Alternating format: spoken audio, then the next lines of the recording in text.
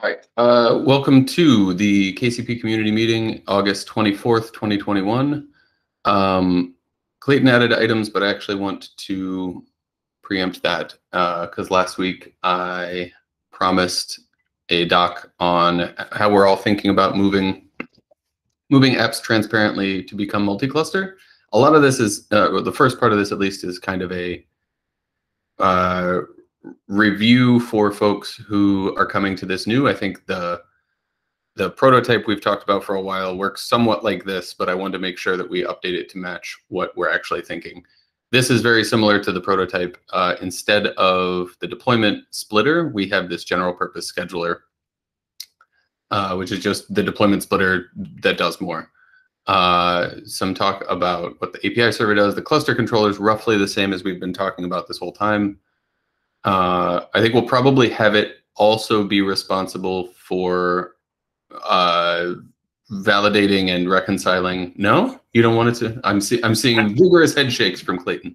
No, well, okay, maybe I misinterpret. Sure. Actually, I don't know that the cluster controller as it is today will map, but we won't know until we come back in. I really do expect a decoupled mapping though between location and cluster, which could have multiple implementations. So a controller makes sense. I don't want to see coupling of the controller for the logical cluster. So this cluster controller is roughly like this is for physical locations, or what we had been calling physical clusters, and throughout this doc I call a physical cluster, even though it should be a physical location. This is the register some footprint of compute to a logical cluster pool, which does the registration logic, which I think we also need to go into. And then basically to be able to map work to it down, map work down to it from a logical cluster. It doesn't need to be in the same controller. There's nothing it does that needs to care about logical cluster policy, creation, validation, reconciliation. It could be a separate box relatively easily, right? It could just be some other third box that runs up here against KCP that says some new logical cluster has been created, or the policy for some logical cluster has been updated or deleted, and what do I need to do in response to that? So you're totally right. It doesn't have to live inside this box, and if there's no reason for it to live inside the box, it shouldn't live inside the box. Yeah, I'm trying to think about it from the perspective of the OCM case. The OCM example was very useful from the perspective of Kublet's registration process was honestly poorly designed. And we went through like 5 different iterations, and I don't think we still have a clear theory of that. I'm perfectly comfortable with how Kubelet registration and capacity reservation is maximally useful and minimally overlapping with other things. OCM definitely went further in one direction that I'm comfortable with, in the sense of, in the long run, the act of registering capacity is actually, physical clusters are just one type of capacity. And so there's a whole set of things, which is location might be a good first stab at something that the scheduler cares about. I'm not quite convinced that physical clusters are the only mapping. For instance, we may very well want to map the active placement of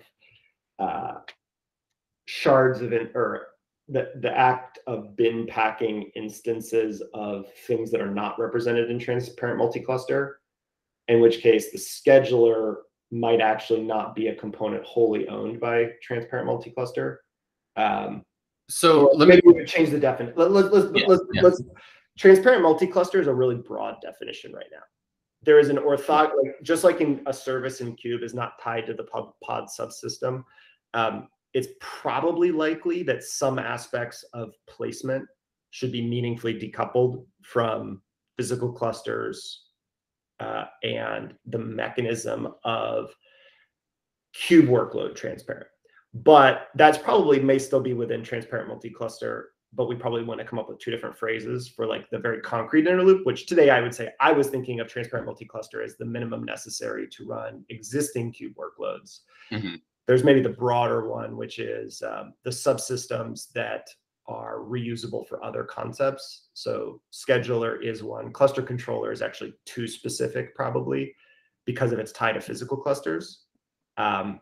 Because there could very well be additional things, but it doesn't mean that this is necessarily wrong. We got to get really crisp on definitions here, because Right. it would be very easy to accidentally couple physical clusters, cluster controller, scheduler, and the syncer a little aggressively, or overly aggressively, and miss an opportunity which OCM passed on for good reasons, and which Cube didn't really have the domain expertise at the time to identify the ideal use case.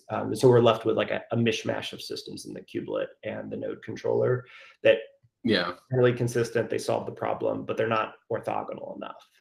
Can you help me understand a situation where the scheduler, it sounded like you were saying at least the scheduler and possibly the syncer would be implicated in some sort of transparent multi-cluster where the resources aren't cluster resources. So it sounded like something like, I want to build a VM controller that lets me represent VMs generically across 4 different cloud types. And I want the lowest common denominator subset, and I want a VM image type that is opaque to the actual implementation.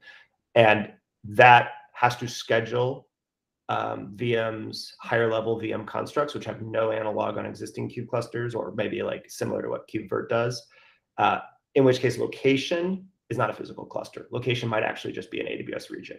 The ACK controller, there is an argument potentially that you could either represent regions or zones opaquely and up-level the ACK operator, the Amazon controllers for Kubernetes, to tie the creation of specific instances into locations without actually being tied to the implementation.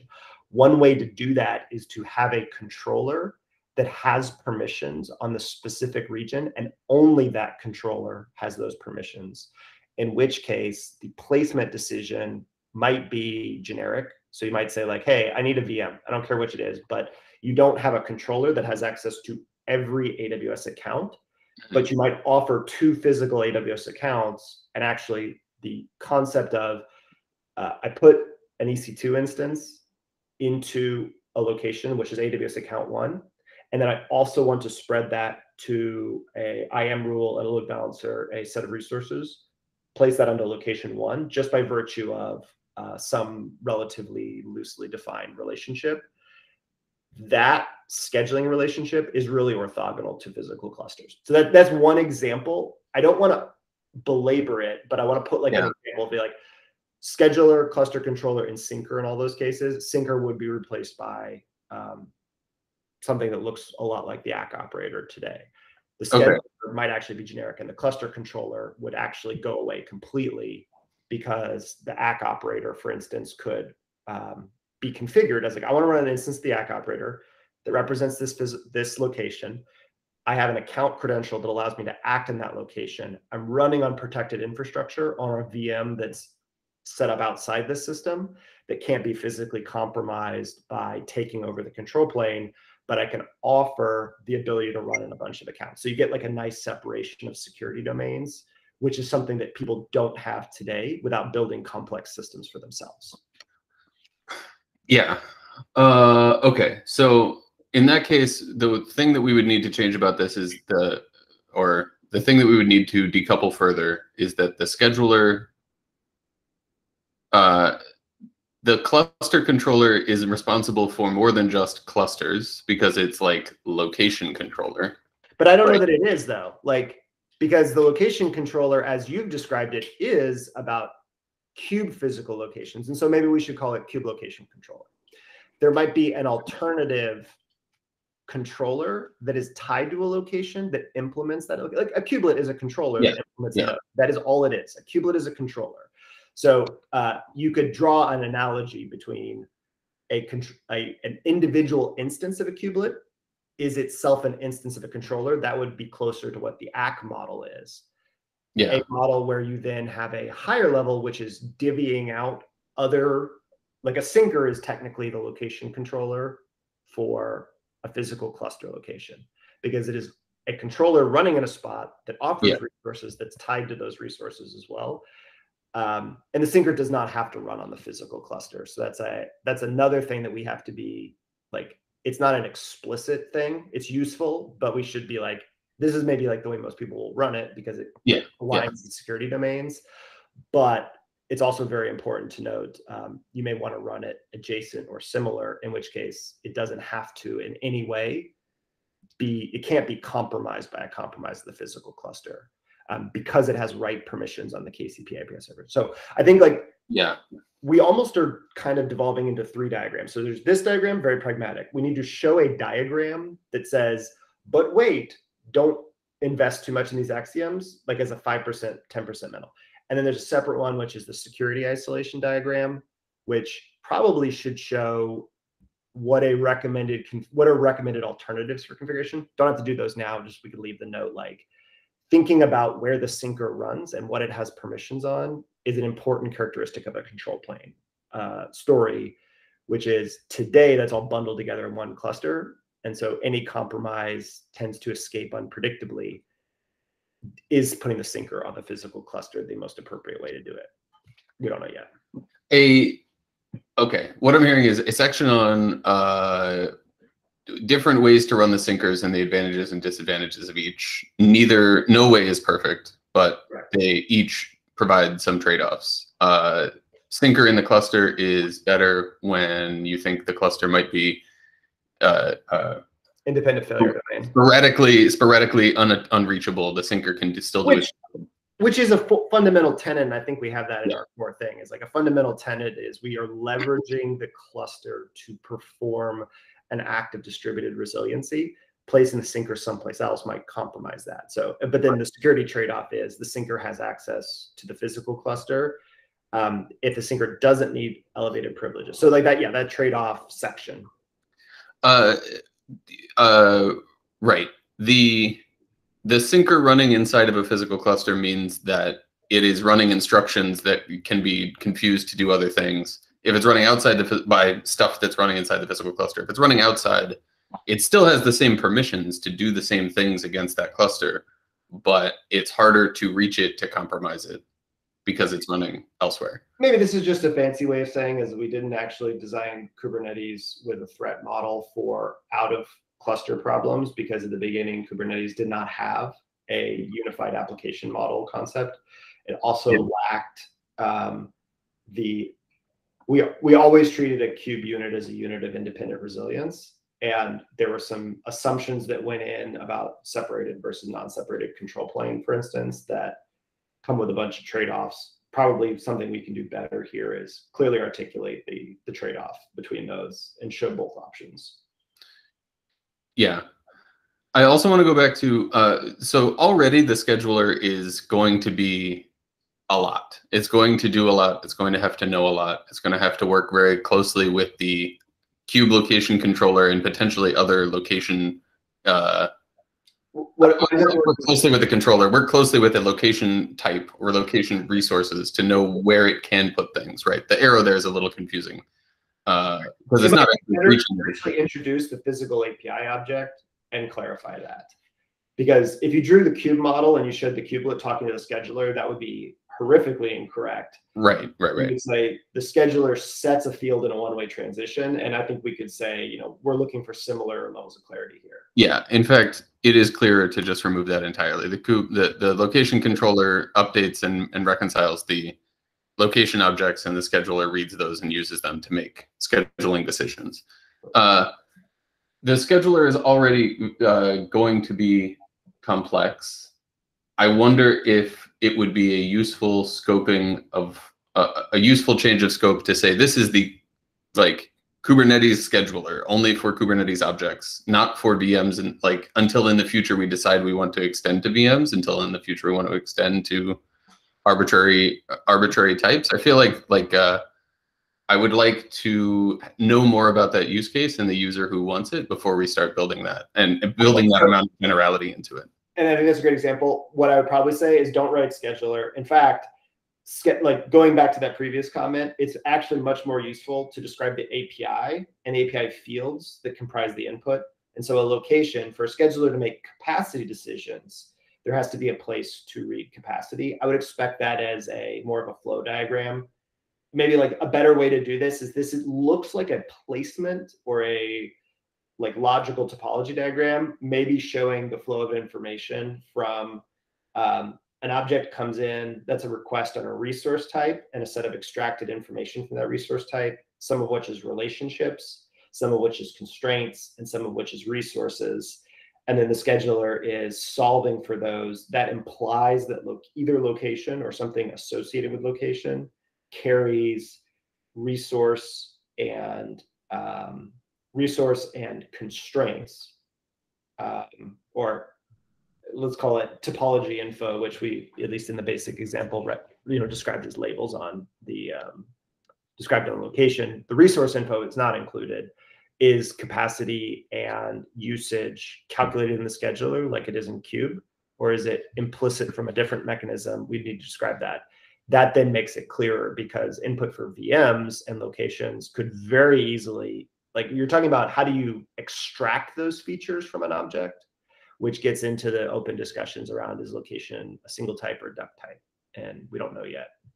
And actually, like the location controller, we might just call it like a translation of units of physical capacity. Like in the process diagram, is somebody has to identify the physical capacity. That's both an automatic process and an administrative process. And then someone also has to identify the constraints. All three of those flow in and show up as the output of the location object, regardless of whether it's a controller or an aggregated API or 5 levels of access. Yeah. So the location would say, an admin has set me up to say you can use no more than 500 CPUs of me, let's say, and 300 of them are currently being used, so I have 200 left. That's also an important signal for it to emit. And I have the constraints, AWS, US East 1, high security zone, whatever.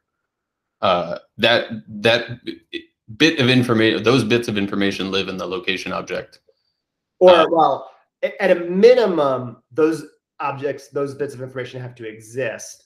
The actual modeling of that, we would describe location as the first order approximation of it. And then we would probably come back and say, and is that the actual correct modeling? So we're kind of like doing two things. We're trying to get to a prototype that shows the basic concept, and then we're going to throw away whatever pieces of that don't actually fit to the broader use case. So it's showing the 3 bits of info being modeled. Whether, like right now, there's a dotted line around all 3 of them that says location, which implies a location controller of some form. But that could very well be the syncer. We don't have to assign that responsibility to the location controller yet. The syncer can't do at least as far as I have been envisioning it, the cluster controllers responsible for registering. Right now, it's a very dumb registration, but in the future, registration of a physical cluster, some portion of a physical cluster, and then it installs the syncer, right? So something, whether the syncer is the person emitting this information back up, something needs to run first to install the syncer there or start. Yeah, I feel like that's probably I would say right now, just based on what we know, I feel like that's going a little bit too far. If the syncer has permissions, so the syncer has a larger set of permissions than any individual logical cluster scheduled onto it. Ideally, and we've talked about this elsewhere, which we should record, make sure it's recorded, is we assume that the set of capabilities it has is not dramatically larger than the syncer. The act of granting permission to a syncer is itself a much larger permission. I would prefer that the cluster controller be heavily decoupled from the system for that reason, which is the cluster controller could be implemented by a GitOps flow, it could be implemented by an operator, it could be implemented by an OCM style system, but it is absolutely not something that by default, I would expect the right architecture for this to have access to. But it does not mean that you cannot really quickly from a KCP be able to spin up a cluster controller that bundles all that. But we should make it clear that the cluster controller's responsibility is decoupled into these pieces that we expected, right? Because just for practical reasons, I don't expect KCP servers to have root on the clusters they're operating, except in a dev and demo setup. Like we want to preserve that property, and the cluster controller providing that property in a demo or test environment, we don't want people to accidentally confuse that with this is actually the mechanism that we want to use. Right. So then in that case, that makes sense. In that case, should the syncers subsume all the responsibilities of the cluster controller, and the way that you register a cluster is to install the syncer on it. You, an admin, install the syncer, give it the scope down bit of permissions, and tell it what KCP to reach out to and register itself I to. don't know, and I'm a little concerned based on what the policy discussion is going to churn out, is that would work for very low scale systems and it wouldn't work for higher scale systems. The cube model does not work in a mixed trust context where like the kubelet registers itself and says, I can take the, that like horrifically broken when you have different varying degrees of trust among nodes. And I don't actually think that physical clusters are all going to be in the same trust domains. Like the fact that we've already discussed a reason to have a label high security means that the trust domain of that high security is dramatically different. I do not believe that we will end up with a model where someone's allowed to register themselves as a high security zone. Right. I think, to be clear, the OCM model is like the OCM spoke cluster registration model is two-phase, right? Something says, I would like to join, and then a human on the other end in the hub cluster has to say, you're allowed. So right. I think that helps with the problem of I'm registering as a high security cluster. But this is super important is because the OCM model is only looking at like the first 500 or so or 1,000 clusters from a single trust domain, which is a single infrastructure team. I actually do not think that is the predominant assumption that I would want to bake into where we think a control plane could go, because in a tenant system like that, individual tenants should be able to bring their own trust domains, which means there actually has to be an isolation between the act of registering and the act of accepting that varies by subset of the total control plane. Again, like this is hard to represent, but like imagine instead of KCP API server here, you saw like a bunch of horizontal blocks with hard cut lines between them and then a bunch of sub blocks within them. Then the mental model of like the syncer registering, well, which one does it register to? What permissions does it have? Becomes much more nuanced.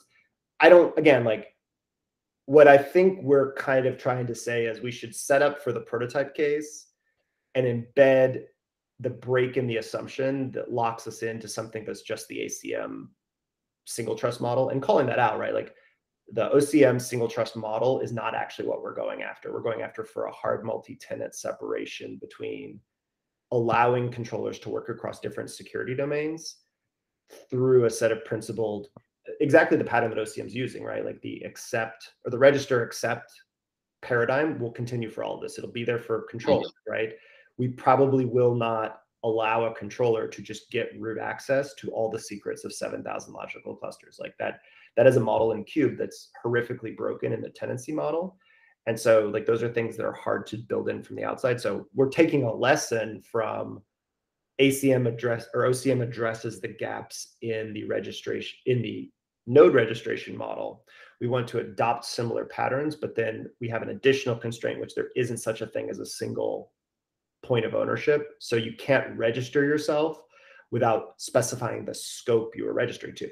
That said, it may actually turn out that, yeah, it looks exactly like the OCM registration flow, because you're going to be registering into a logical cluster that is tied to your organizational construct where you do have access. And organizations bring and install syncers on their own physical clusters, but there's no entity privileged to view all accounts or all workspaces, all logical clusters, without an explicit act, right? It would not be possible in the system like it is in Cube to get view all resources across all logical clusters.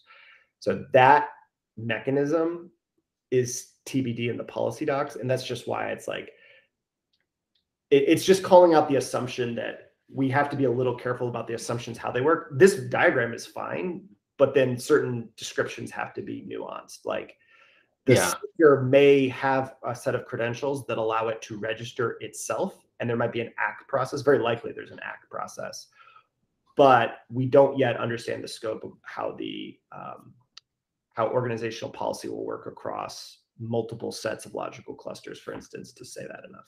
And that hopefully like that gets done soon. Not only registration has to have an ACK, but updating your labels has to have an ACK, right? Yeah. If I'm registered as low security and I want to become high security, something has to. And in principle, the original reason that the kubelet did it this way was just convenience, because the control plane is treated as a single security domain, which is why it's very hard to build tenancy into a single kube cluster today, because the fundamental assumption is that it's a single security domain for the control plane. Therefore, from a mental model, the problem we're trying to solve is the exact opposite of that, because we don't need something to solve the single security domain. We have that, it's a single cluster. We absolutely need something to have the principled, something that we can actually pitch to a very wide ecosystem within Kube, which feels Kube-like, but then offers the hard security boundaries between tenants, which today you can approximate by running lots of clusters, created control planes in different cloud accounts. That's a reasonable model that we would go here. And then the backplane for that itself is sharded. And the assumption being that, AWS engineers have to go through a regulated process to access your EKS cluster. Similar patterns we would say want to be applied is if you want a controller to be able to, or if you want it as an admin to backdoor multiple instances, you actually have to go through what would be described as a service backplane policy that would be built into the constructs of how you run this as a service or as an operational team with a bunch of platforms. It wouldn't be you could just implicitly impersonate all users across all platforms, unless your authorization system supported that, which we would, again, probably counsel people not to do in this model. So sorry, Jason, that's a bunch of problems that I don't think it changes too much, but it changes the nuance of what permissions does the syncer have implicitly. I think we'd say probably can register itself, probably cannot assign labels like the OCM model, unlike the kubelet, based on these criteria. The syncer can register itself with an API server, only one API server? I think it's very likely that, however, and this will probably depend, is like there could be multiple different ways to do this, at least in my head right now. Everybody everywhere is going to be talking some variation of a Kube API with an ACK cycle, which is persistent volume claims are the same problem, right? Here's a claim, bind it. Here's a pod, bind it to a node. And we don't have this necessarily in Kube today, but like here's a service. I want this service to be able to talk to this service.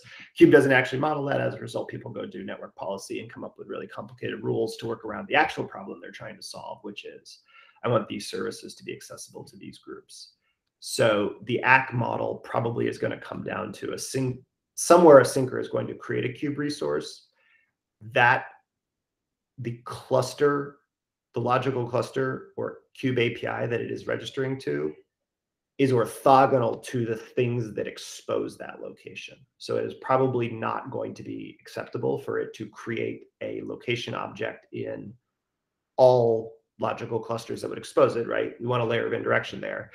But then the choice to expose that location is mediated through a different layer, which is probably some variation of a location controller or a policy, which says, like, I don't even know what resource the syncer should create. It may not be a location. It might actually be something like a unit of compute with resources and all that. And that flows up through location and potentially another object that actually the scheduler looks at both. But then a syncer could write one and another thing could write another. That's like how the VM thing probably ends up being modeled, is a controller can write both of those. Controller could write one of them. We just haven't gone far enough down the use case. And as you're doing this, we are concretely turning over places where we would want to decouple that model. Yeah.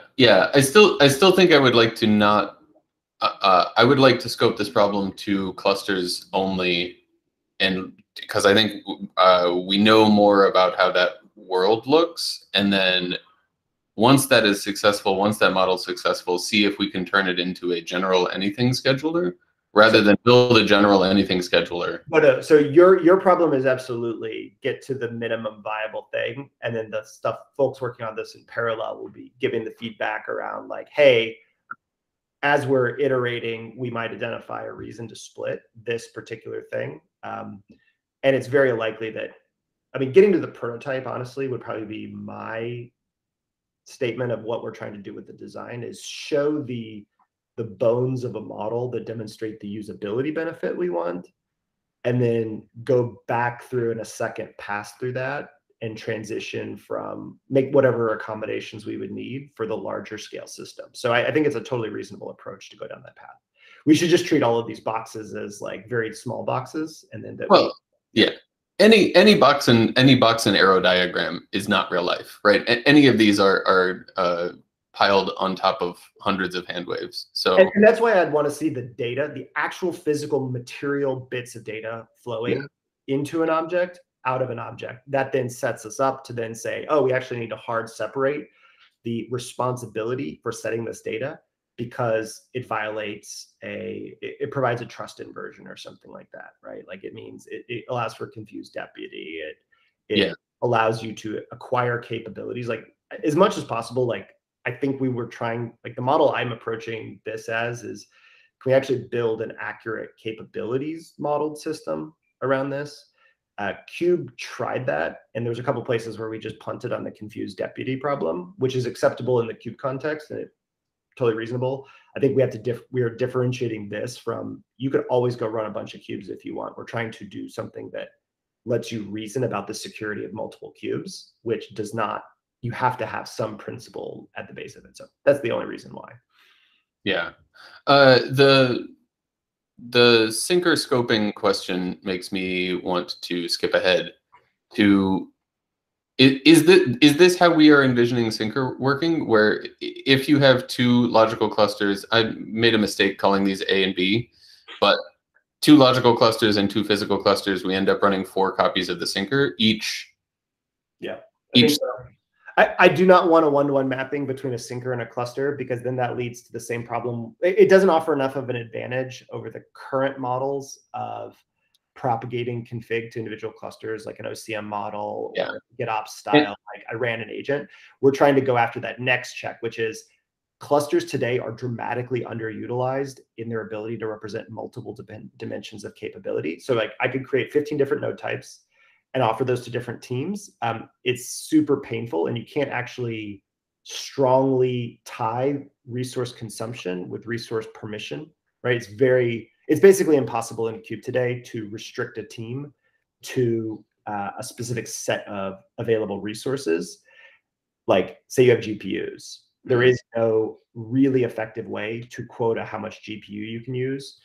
In a permission sense, you can use the quota system and you can use labels and all that. I think we're trying to get to the point of, can someone model on a cluster what the chunks of capacity would be, which means more than one.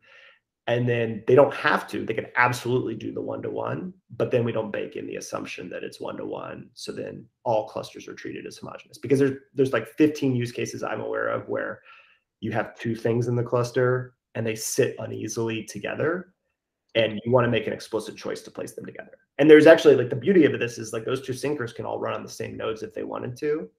And we want to think about the parameters for our back pressure such that you could actually get a reasonable sharing of resources. The main reason I wanted to confirm this was the model we were going for was for the Sinker's permission scoping, right? That Sinker AA watches logical cluster A and only has permissions to do stuff.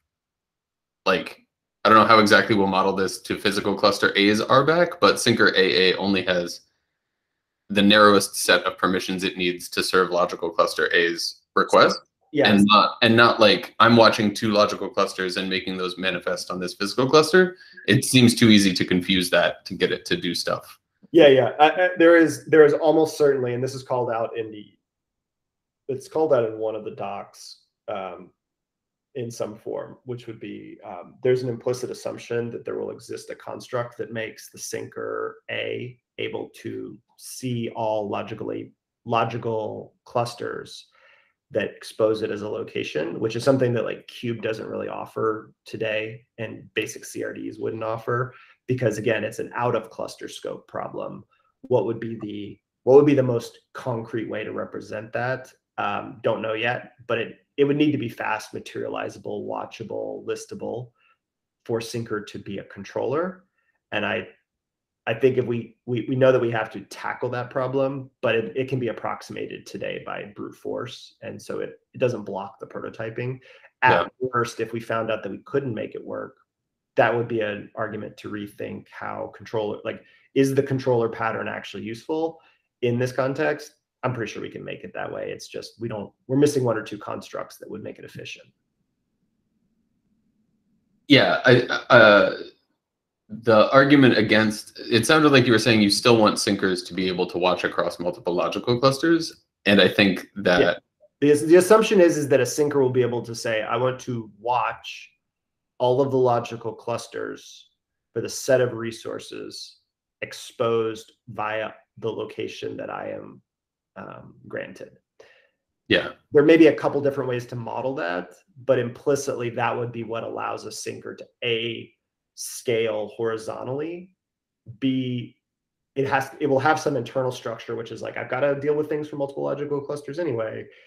And then it allows us to tackle head on a lot of the challenges that existing controllers don't have. Very few existing controllers watch everything. Like the garbage collector is the thing, and it's like a horrible hack of like, it's just disgusting, and it works. It barely works only because of the amount of engineering time spent in it. Mm-hmm. Most user experiences actually have the same problem as the garbage collector controller, which is they need to watch a lot of resources and show a reasonably consistent view of those. There's probably an argument that we will have a construct which is watch the set of things that are relevant to me, and that's handled dynamically and gives me a consistent list watch view. So if you're actually, let me update my diagram. It sounds like you're actually arguing we want something like this, where there's only one syncer, and it's watching. I'm going to undo all this later. But no. If there's two partitions on a physical cluster, there's two syncer instances. Those control a unit of capacity. They're not watching logical cluster A and logical cluster B in the limit. They're watching logical clusters that have the location A. Okay, so it's actually more like you don't have location in those, so you should put location in there, which is there's each of the physical clusters has two locations. There's a syncer tied to every location, and then there's a mapping between exposing a location into a logical cluster for the purpose of performing this action. Okay, I think I am coming around to this, and I think this actually solves a problem that I was talking about earlier with some folks about confusing these syncers into being able to do other things, right? So if that's not the one.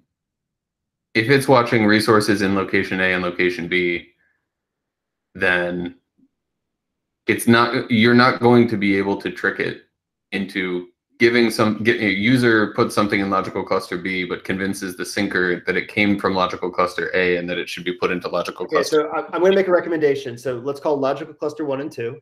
Yeah. Location alpha and location beta. 1 and 2.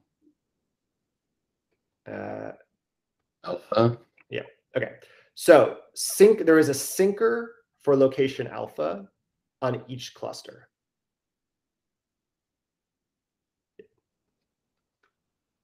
And then the line is between syncer alpha and location alpha. There is the line between syncer beta is between location beta.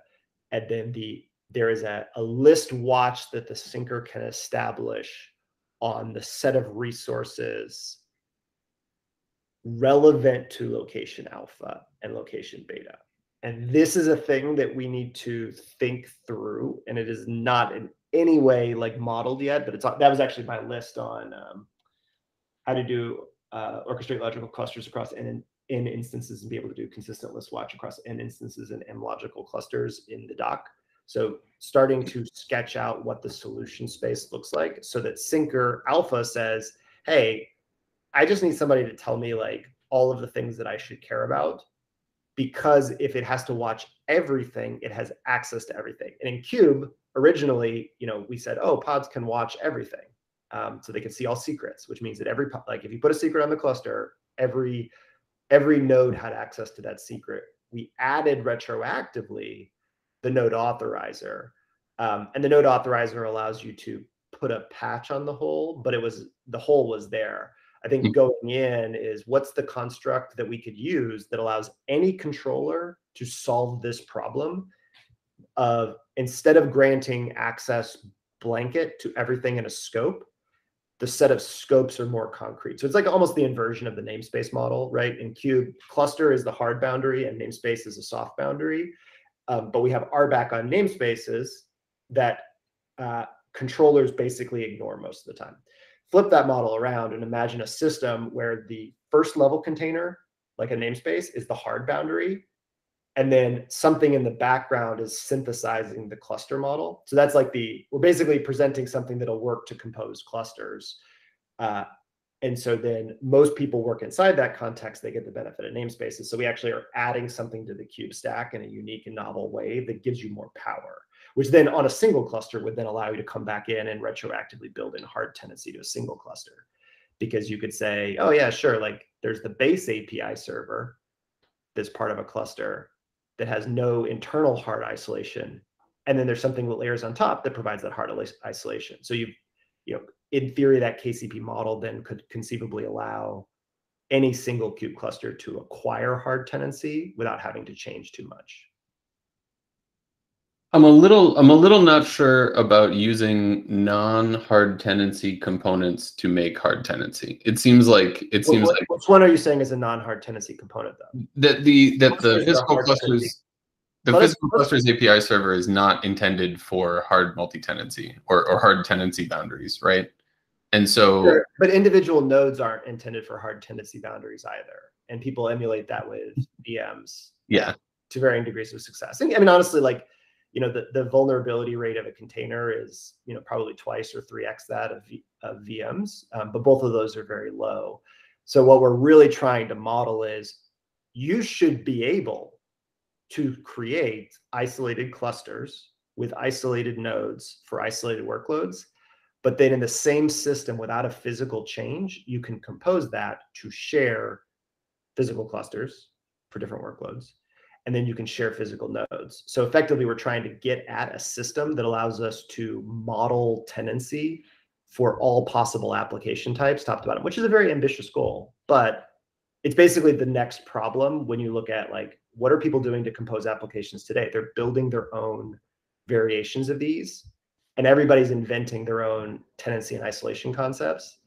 And so, looking for constructs that we could then plug in to other parts of the ecosystem, right? Like the cluster API nested, like you're just running a inefficient version of a logical cluster when you do cluster API nested, which is why it's interesting to say, how could we support cluster API nested by building in a harder tenancy layer? And again, like, you're absolutely right, Jason, the mindset of you can't protect an individual Cube API server, which is why we would want the tenancy model of the KCP layer or whatever, KCP is the prototype, but you can have multiple chunks of those.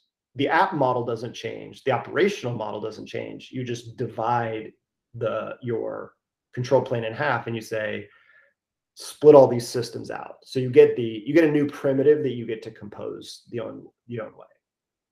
Yeah, I guess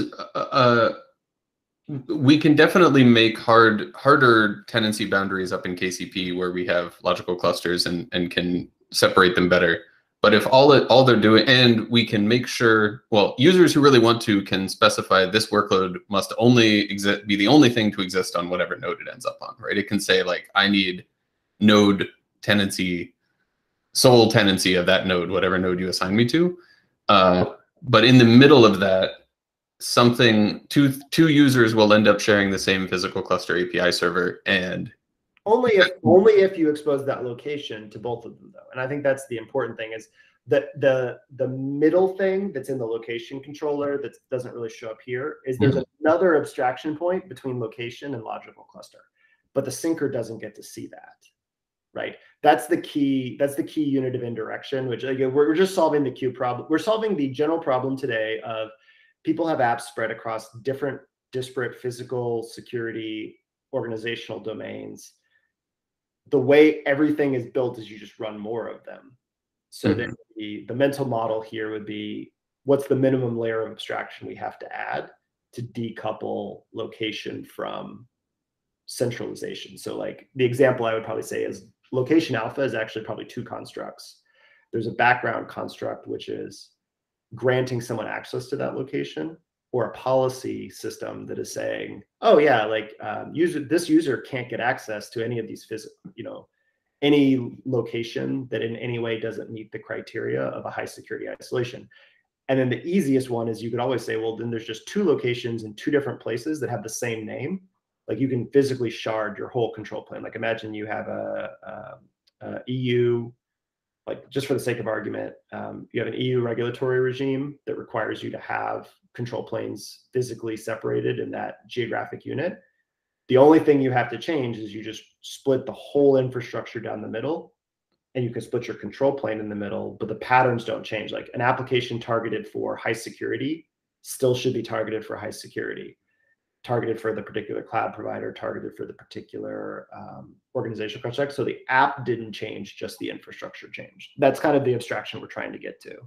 So a user who really cares about security would put themselves in a logical cluster separated from other logical clusters, put themselves or request or get approved for a location for which they're the sole tenant, which maps to a physical cluster for which they're the sole tenant. And if they want to, they can also say this workload must run as the sole tenant on that node, right? That that's like maximum security like mode. Node, cluster, well, infrastructure, node, cluster, control plane.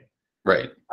The stack could be the same, but the difference being that you can actually define something that spans two of those, which you can't today, right? No Cube app can span two physical location or two physical clusters and thus deal with the implications of single cluster failure or API transition. So yeah, so that additional layer gives you something, but you could still reduce it to a single vertical stack.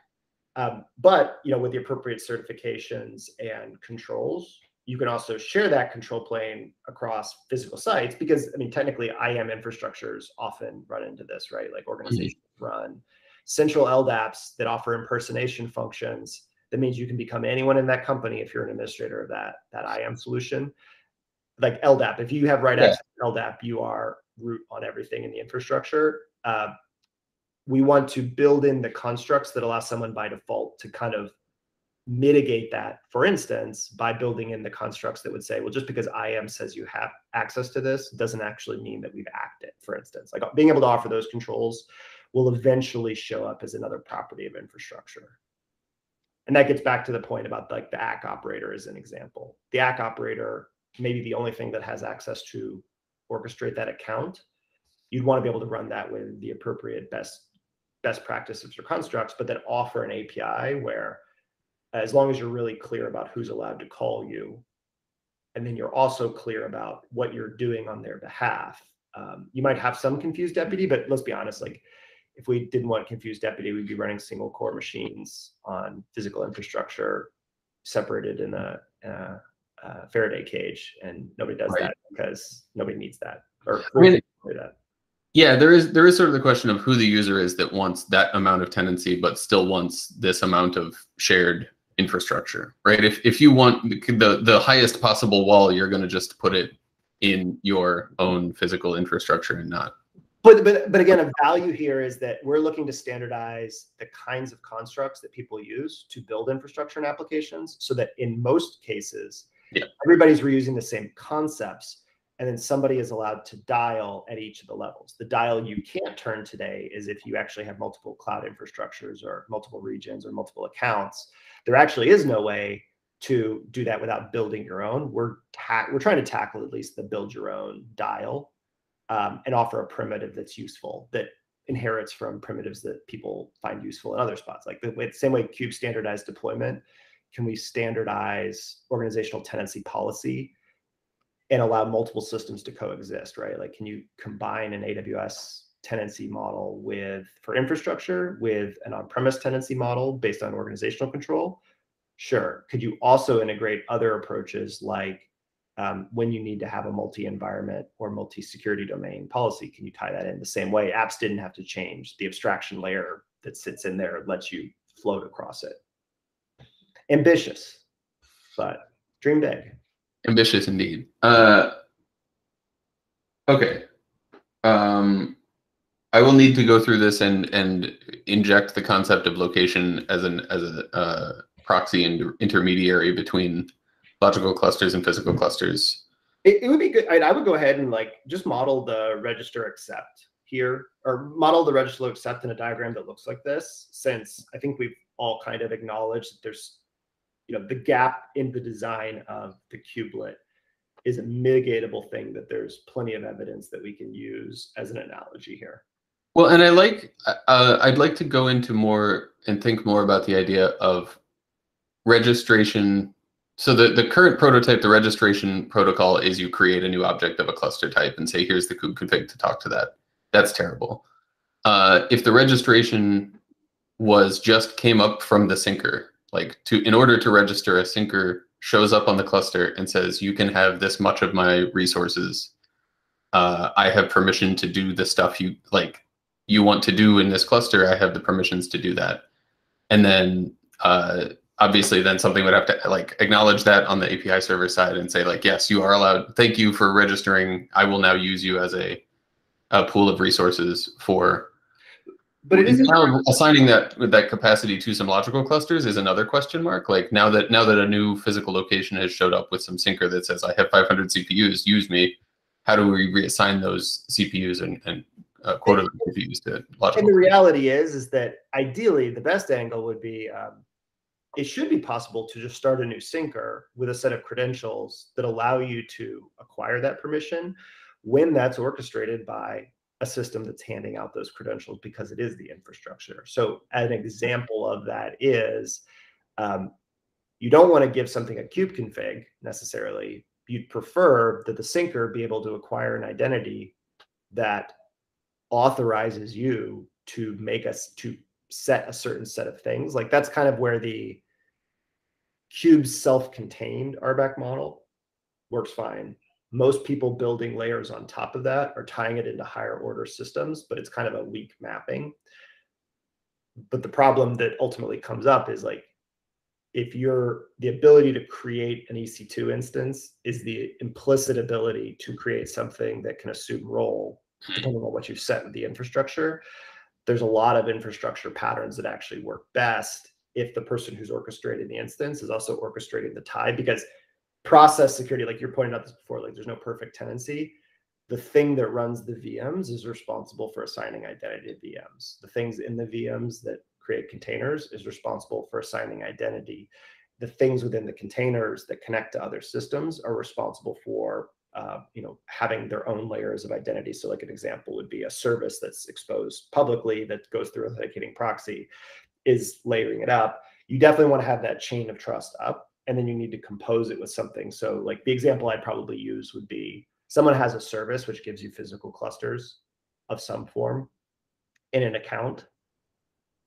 The best outcome would be that's fully decoupled from the create process, such that someone can have that physical chain of trust up by saying, oh, I'm the one who owns the account. I also expose the API that I can test another system that says, is this person allowed to create construct A? And the concept, that's the capability system model of, if I can create a cluster in there and give it the permissions that I have, and I own the API, I can basically go all the way up the stack with a chain of trust.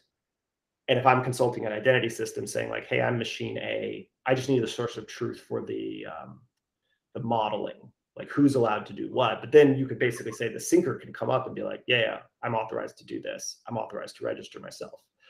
But we'll have a bunch of lower level compositional things, which is someone just in a development environment, they just want to get their kubeconfig. Mm-hmm. So think about kubeconfig as the